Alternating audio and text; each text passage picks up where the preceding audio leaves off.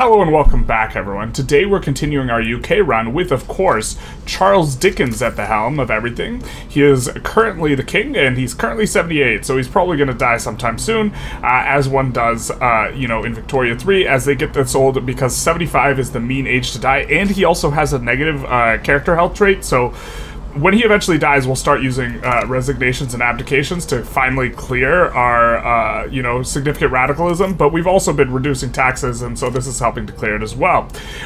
Also, what we did last episode is we subjugated Occitania, Spain, and Italy, or not subjugated, but we pulled them into our block, making use of the principal group for tentacles. I mean, the principal group named Tentacle Action. I mean, the principal group of the octopus. I mean, I can't see it because I don't have eyes. For an investment, which was kind of an interesting one, because generally speaking, I haven't been super thrilled with this principal group, but I think in very narrow kind of situations, it can be really good, in the sense that it allows you to pull people into your block, and so you can slot it in, pull a bunch of people into your block that you've kind of been massaging in the direction of your block, and then just slot it out, which is kind of what we did.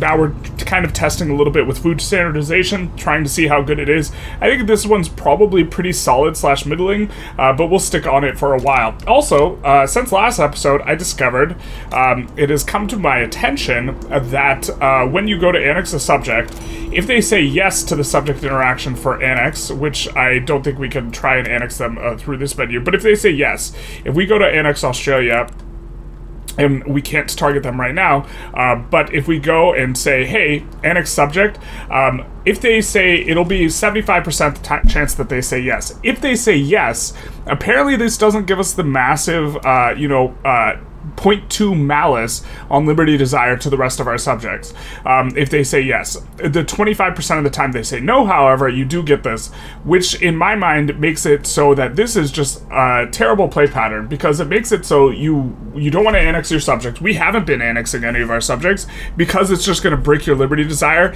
and as they change attitudes to disloyal, this will give them negative catalysts diplomatically, and they'll just hate your guts, and it's just really frustrating, and so you shouldn't the 25% is not worth it unless it's a really big subject or something like this. But this is a bad play pattern because it's a RNG roll where 75% of the time you're fine as A-okay, 25% you're just super screwed because everyone's liberty of desire will go up to max. They'll all get negative diplomatic catalysts. They will, like the EIC did with us, create negative lobbies kind of against you, which is going to make it so that it is hard to decrease their loyalty again. And so, but that this play pattern is tied so deeply into RNG and is not guaranteed, I really don't think I'm a fan of. And so moving forward, just to be clear, as abundant as possible, we will probably be save scumming these rolls, just so we hit the 75% roll if we are going to try and annex anyone. And I think we're going to, but not quite yet, because we actually want to have a bunch of subjects for when we switch off of being the sovereign empire power block. Once we want to have a bunch of subjects, that way we can generate mandate quickly. You can see we're getting mandate in 13 months.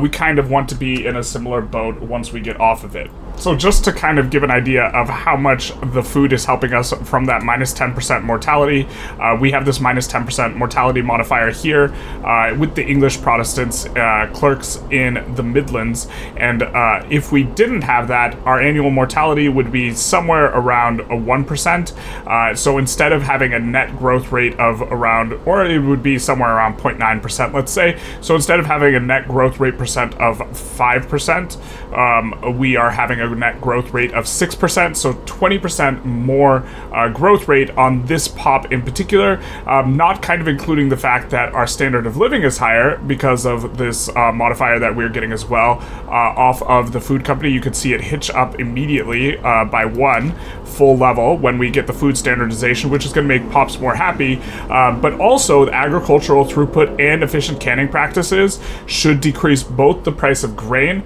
Agriculture, to my knowledge, only applies to grain. I think it might apply to livestock as well, but it's not going to apply to stuff like the, like if we take a look here, which isn't even us, it's our subject, it's not going to apply to something like the tea. It's only going to apply to the grain as far as I remember. But if we take a look here, we can see if it applies to cattle as well. Does it apply to cattle? Oh, it does apply to cattle. No, it doesn't. Okay, cool. It only applies to grain, but the making cheaper slightly by producing 10% more groceries out of all of our grocery production. So if we take a look at needs, if we produce 10% more groceries, this should depress the price of groceries slightly. So it'll make it so their buy package is a little bit cheaper, maybe third of a percent cheaper, which might be able to bring up their SOL1 for some pops, but also grain slightly cheaper as well. Bit interesting to think about how much this is going to improve overall SOL and population growth. If we are increasing our kind of regular population growth, now just kind of, that's not our population growth, if we're increasing this from like 8% or 0.8% to 0.94%, something like that, or we are getting, you know, this 20% higher figure, this means we're getting maybe another 400,000 a year or something like this. Overall, it doesn't seem like that strong, you know, a thing to be getting for an entire principal group, but it is an interesting principal group, and we'll be kind of trying to keep an eye on how good we think it is, and maybe at some point we do a video about stacking SOL and trying to play for pop growth in particular, but I think generally most of the time it's going to be better to play for, you know, freedom of movement. Just in our situation, where are we getting migrants from that is not subjugated from us? Okay, this is us. This is our subject. Subject. Not us. Fair. Not us. Fair. Subject. Not us. Not us. Soon to be subject. Not subject, but we gotta get on that. Subject. Subject.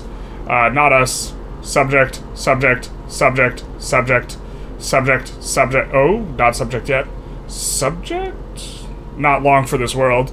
Not long for this world. Yeah, etc. But the point is almost all of the pop is already kind of within our sphere, so the migration at this point just kind of seems like a bit of a wash. So there is a company in Lima that I kind of think we actually want to make use of, so we're going to kind of show off what we mean with this annex subject. So 25% of the time we'll just be super screwed, so we'll just reload, and instead of annexing on December 15th, we'll annex on December 16th, and then 75% of the chance we just get this.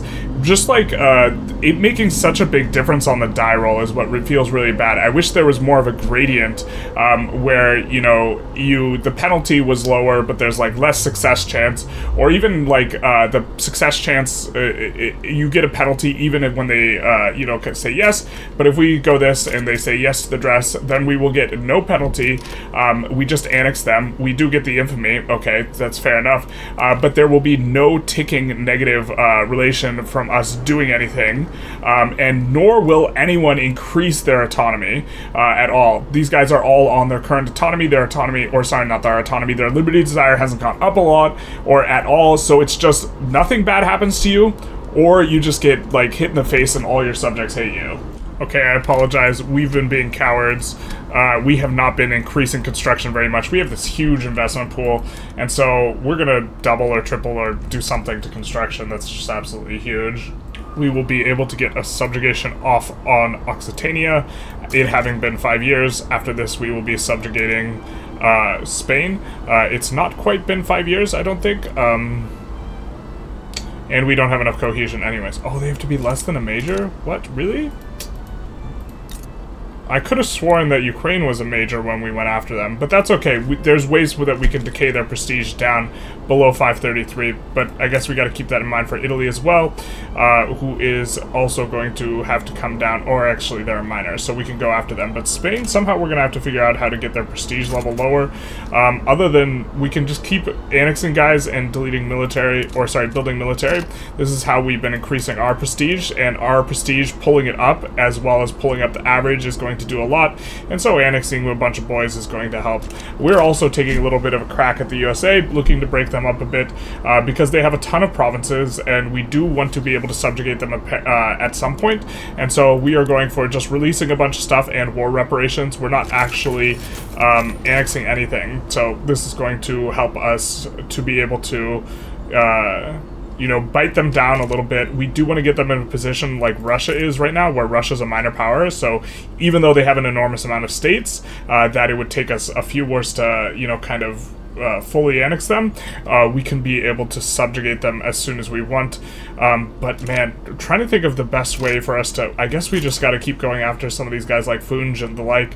Unfortunately, Canty Mansi did get recognition, and so now it's going to take like 6 infamy to annex them instead of like 1 or 2. And we are running out of small powers to annex. We might have to start annexing some of our subjects here that are unrecognized in order to pull down the average just so Spain will be subjugatable. But we are just going to wait for our cohesion to come on up anyways before we could do anything anyways, so this will be fine, and we'll just be waiting on our cohesion to get above 60 or even just cap out to whatever the cap is before we take a look at trying to annex a bunch of our subjects so that we can maybe decay Spain down into being a minor power. A bit unfortunate. But they're not that far off of minor power. Following the war with the USA, we decided to rival them, mainly just to get some extra approval out of the Industrialists, and I don't think we're ever going to side on their side of anything ever again.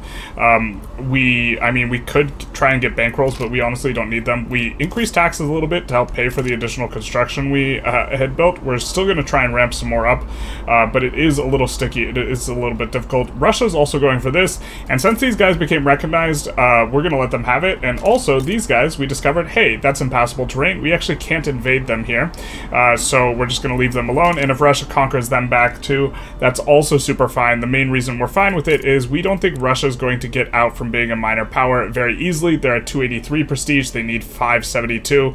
I don't think this is going to happen, and if they are eliminating guys off the map, it helps for us to be getting the power rank of these guys down. We see that 515, it wasn't that high, or it wasn't that low before. To that end, we're to the end of making it difficult or easier for them to decay down, or more difficult for them to stay a major power. We're going to be adding a few ships here and there. We're bringing up some new navies. These are kind of expensive, but it's not too big a deal, and it is one of the ways we can kind of increase our prestige in a way that is a little bit easier to get army power projection from you know, Navy. We're getting 206 or 2600. It's not the lion's share of our prestige, but it is a pretty big chunk. We are getting, you know what we could also build? We could build a whole bunch of, yeah, we could build a whole bunch of power block statues, which would cost a ton of construction, but each one of these is going to give us 3 prestige, so maybe that's even reasonable. If we built 50 of them, that's like 150 prestige, but I think that there's, in theory, not really worth it if you're not getting the decreased decree cost benefit, but I mean, maybe we spam them a little bit more in order to get some prestige. I mean, maybe this is a thing.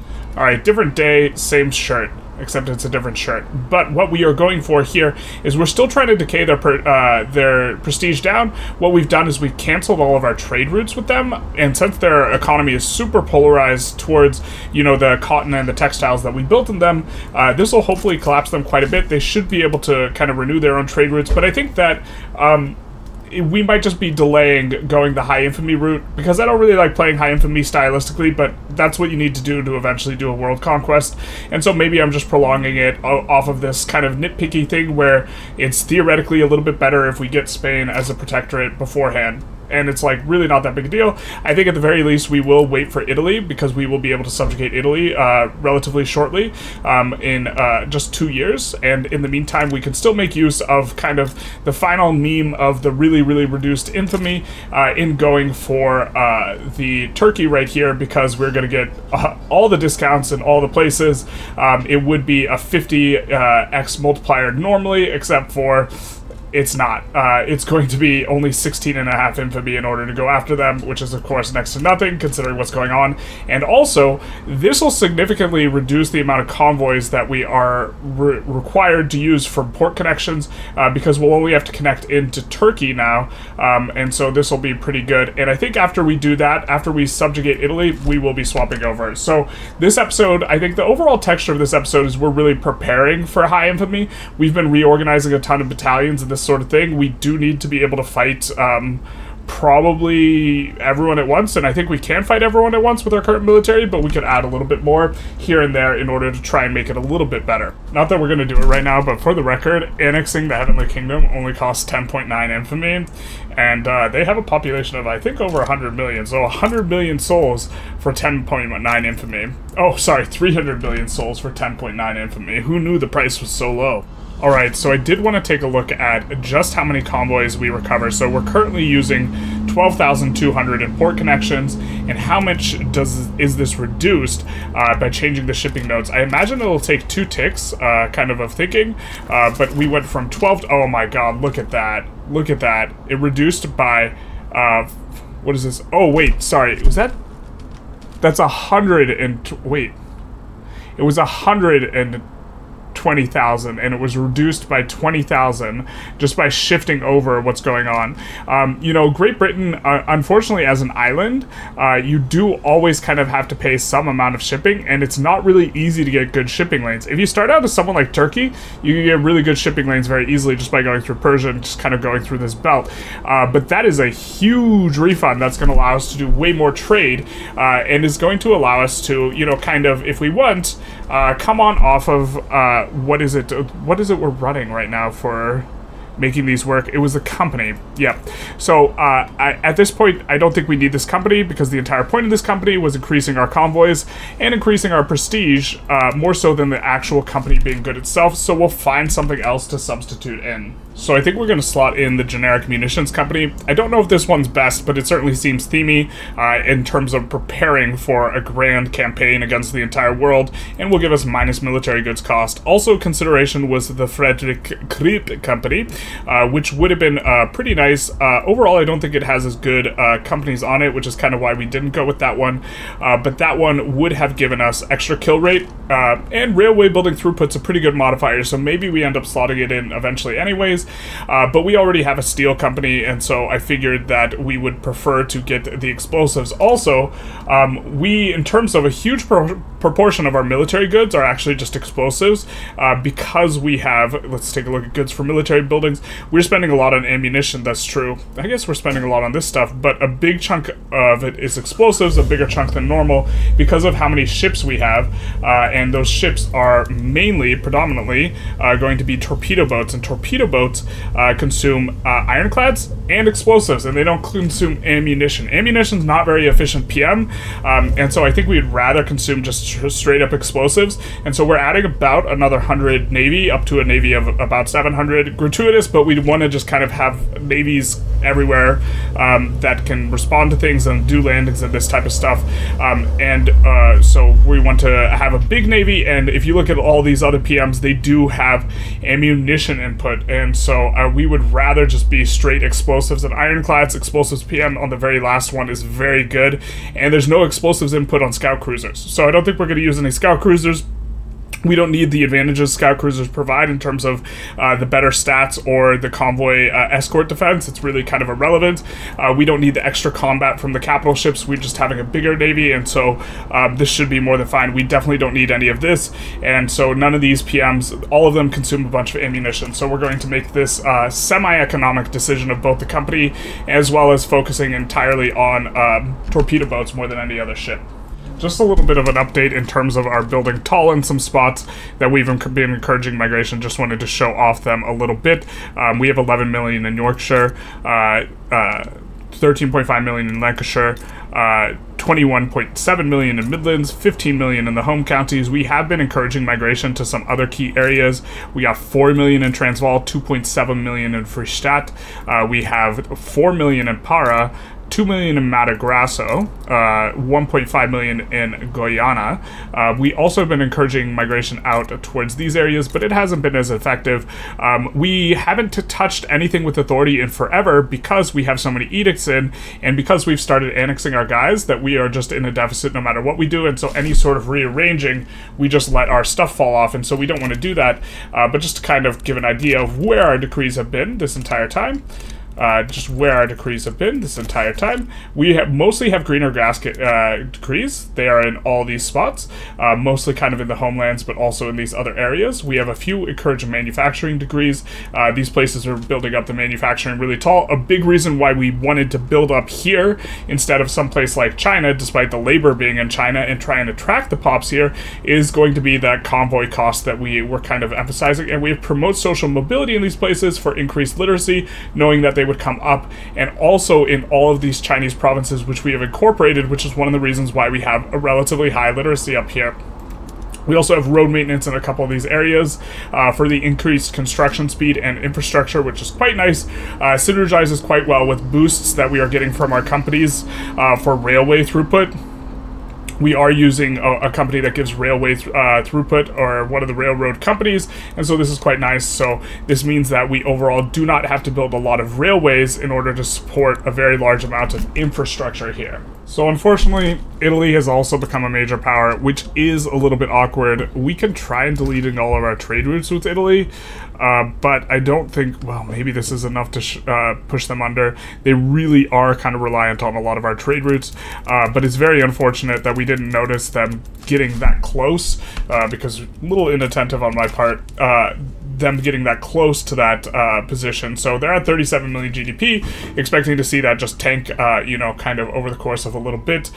Yeah, there we go. It's starting to come down. They're starting to crash out, but I don't know if it's going to be enough to decrease them down to minor power. And even then, it has to be for an extended period of time. And time is probably something we should play around a little bit. And so I think what we're going to do is we're actually going to let both Italy and Spain go here, unfortunately. And we are going to swap to a different block type. We are going to swap from the British Empire, and we are going to form a new power block. And we are going to form a military treaty, mainly because we want aggressive coordination 1 for the minus 30% war goal maneuver cost, and the only way to get aggressive coordination is to actually have a military treaty.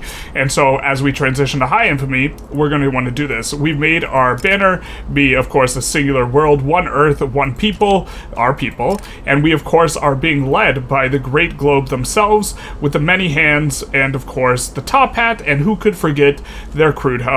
And so this is going to be what power block we are making. Oh no, we need some influence. Actually, how are we going to get some influence? This actually presents a little bit of problems. We're getting minus influence from Charles Dickens. Is it time for him to step down? Not quite yet. We can't ask him to do that. We can't ask him to do that. So we are actually going to find some place to rake back influence, as well as if we could see if we could rival anyone. So we could rival France, and we could try and figure out some other areas to get influence in order to pay for this. Charles Dickens, of course, is prepared for battle.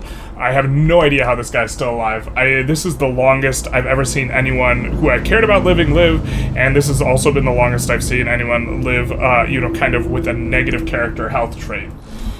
He's been a great king, a grand king, the best of kings, Charles Dickens.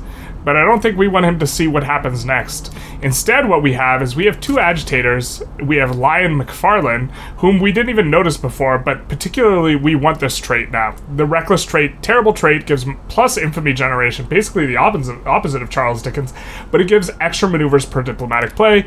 We want this on our leader, and so we are going to be trying to get one of these guys into office. This is the guy we invited. He is way more popular, so we're going to look to get him in office instead, and he is, of course, a cocaine addict, which is a big nice as it relates to being popular. Little not less nice for the health. To be fair, this guy probably doesn't last quite as long, but he is popular, so he's more likely to win elections. And so what we are going to be doing is we are going to be provoking a rev. That way, dear old Charles Dickens, he's been a great king. He's a little too old for the job now. We're going to have him step down. He's going to retire off into the sunset, not to die via assassination. He survived one assassination attempt already. But what instead we will do with him is we are going to provoke a rev, and then we are going to grant leadership to this gentleman here, Mr. Gustav Wadenstein, or Wadenstein, close enough. And so let's make the labor guys really, really mad, and then let's slot everyone but them into government. Or, let's do this. Perfect. We will certainly be able to pass something that they hate. They do not like this. Do they hate anything more? They certainly hate autocracy more, now don't they? That will get them to minus 21. We will pile everyone in to government.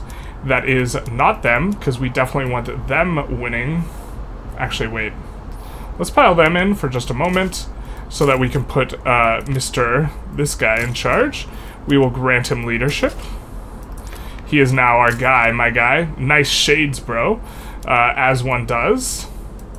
and then we will reform the government, slot him out of government. This is, of course, the abdication cheese, which we haven't, I don't think we've used a single time.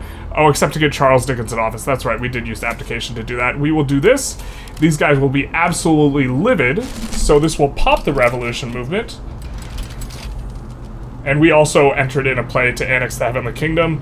We just wanted to get the infamy reduction off of Charles Dickens for this play in particular, because it will help us to generate a little bit more mandate. Our cohesion is just going to tank very, very low, because we get minus from being a block... power block member with the highest infamy and rank, and so I don't even know if this caps at 100, so this might just mean we are perma-zero mandate with the military treaty, but you know, we want that extra maneuvers. We are annexing these boys. Tibet doesn't immediately help them out because they're just a protectorate, so fair enough. We kind of hope Tibet sides with them, but we will be taking care of that just shortly. And the big part here is that Presidential Republic should get, there we go, it is now revolutionary, and so we will abdicate to the movement. We will say, goodbye, you've done well.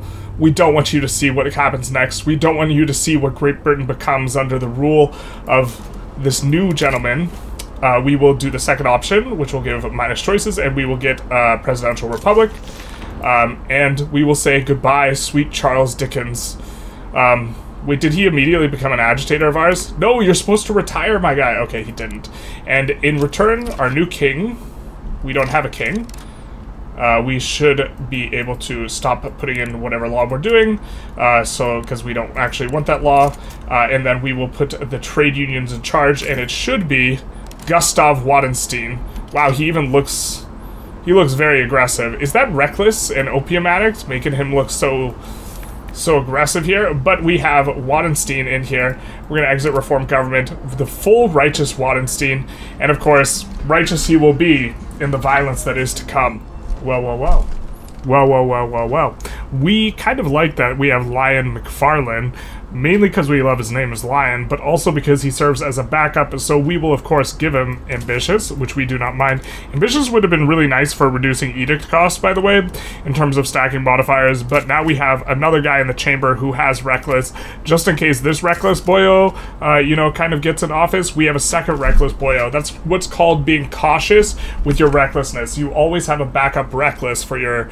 You cautiously always have a backup Reckless for your recklessness, yeah. You know, in retrospect, we almost certainly should have waited until we finished the war with China before abdicating, because we would have reduced the radicals by so much, and this would have actually been pretty useful. But we couldn't resist the meme of just not letting him watch. Let the boy watch, except don't. So I think we're going to conclude this episode here. This episode, we annex China, as one does, but more importantly, we're prepared for kind of a world conquest, where I think we're going to have a go at it next episode, where we will just crank up to max infamy. It's looking like we're not going to be able to maintain very much cohesion anyways here. Maybe we wait the 7 weeks, but, you know, I think we're just going to end up getting construction in terms of a principle, and then we do maybe the military one, but other than that, that's probably it for us for principles for the rest of the run. Really not going to be able to make use of much, except for we did want to have this minus 30% war goal maneuver cost for the diplomatic play initiator. I just thought we would be able to develop the mandate a little bit faster with all of our subjects, but it's not seeming like it. But I guess we'll still have a lot of subjects, we'll just have no cohesion, and maybe we get some through and this will be fine. But you know, we're really well set to be able to do this. It's not going to require too many wars, because there aren't that many countries left on the map, which of course was the goal. And also, once we start gobbling up some of our subjects, they'll all start joining in and dogpiling, and then when they dogpile, we can annex multiple ones in one go, so that'll be a little bit easier for us. We are going to deal with this rev, of course, but other than that, I think we're kind of set for next episode. I hope you guys enjoyed. If you did, please feel free to like, comment, subscribe, do the YouTube algorithm thing, and have a good day.